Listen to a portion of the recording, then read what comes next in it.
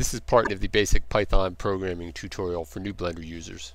Alright, so we'll get back to the code here instead of all that math. But for the few of you who may have been curious about those complex numbers, I challenge you to use the FOIL algebra method to multiply I times I. Remember, I is just would be one I on the imaginary axis, and so the pair would actually be 0 on the real axis, so it'd be 0 plus I times 0 plus I, and then you'll understand why I squared is equal to -1. Okay, so in this lesson what we're going to do is we're going to take a look at two things. One, we'll take a look at modifying text on the displays. You can modify that within your code, and also we'll take a look at classes within the code, because after all this is, you know, a combination of Blender and Python, so we'll look more at Blender today. So this text display was just clicked here, pressed, added an object, and right there added a text object like that. And then I changed the name to, well, that's the name of the object as well right here. I called it text display. And then to edit it, you enter edit mode, and you can just edit it like that, and then escape edit mode like this. Alright, so now let's go look at the code that I've added to do this. So what I have here is now we have well, actually you can take a look at this real quick for some of you. You see this? This is stuff from the game engine. Now that's how a lot of times they work in the game engine, but unfortunately it doesn't apply. Like for instance in here where I get the text object down here, well, that's not how you do it within the game engine. And when you define the variables and things like that, it's not the same way in the game engine. So probably when I finally get around to doing the game engine tutorials, I'll probably do something equivalent to like a type def in C, where you can, or something where you can switch between the game engine and the Python code, so you know you can use them interchangeably a lot easier than this. So this is pure Blender render type code in here, BPY, not BGE. There's BGE for the game engine. But what I do have in here is now I have a class defined. Alright, now class, you start with capital letters like this. That's an easy way to distinguish it. And ends with the colon like this. And then within the class I have this method or function, but they're commonly called methods.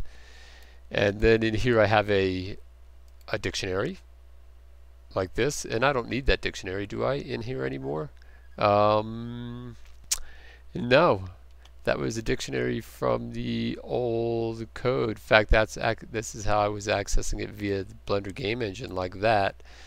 And so we can get rid of that dictionary definition like this, because all we're doing in here is we're modifying the text, and we're creating a class. So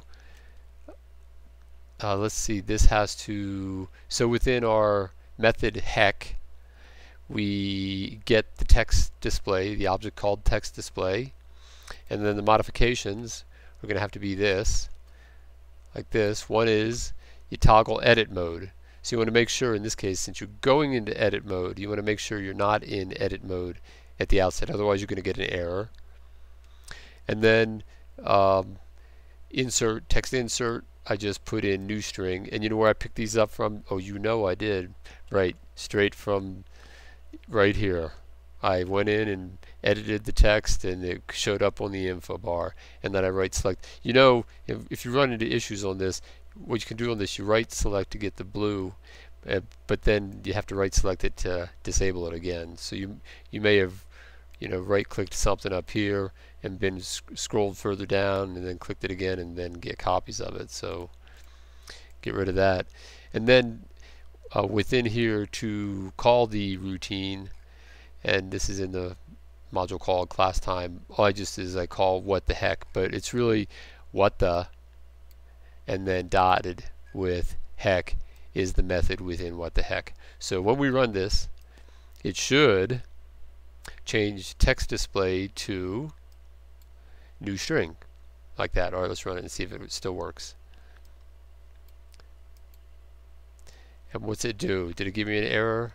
Text display,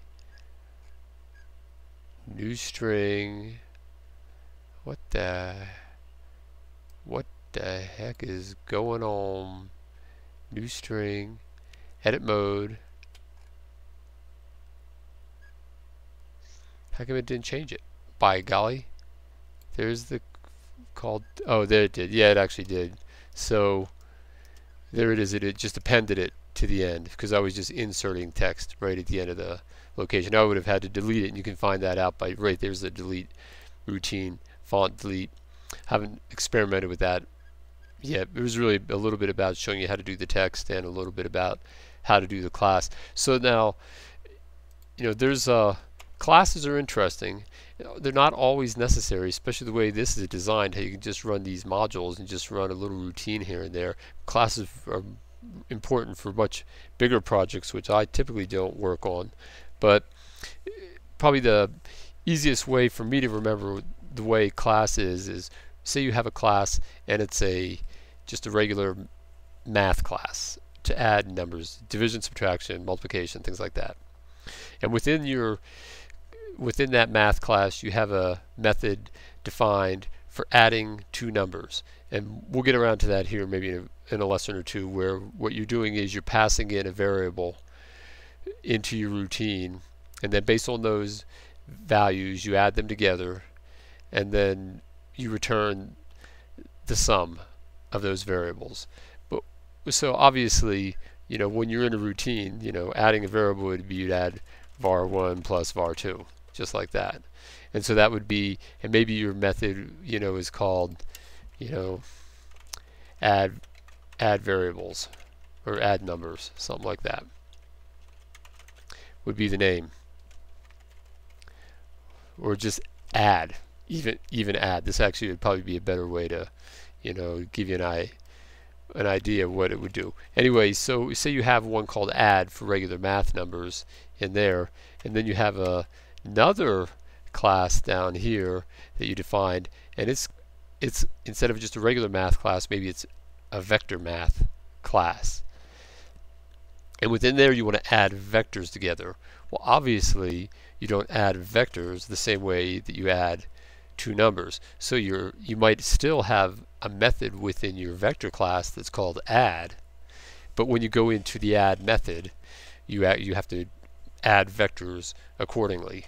So then, in fact, maybe we'll implement that in one of the routines, later on if you want to do something. Oh, but that would be getting into more math. I don't know. You might have to let me know about that. So, of course, that math is really, really important if you want to be a really good animator. Okay, so that just gives you an idea. This is, maybe one reason why you might take a look at classes and yeah, classes and strings. All right, well, that's it for this lesson, and I'll see you in the next lesson.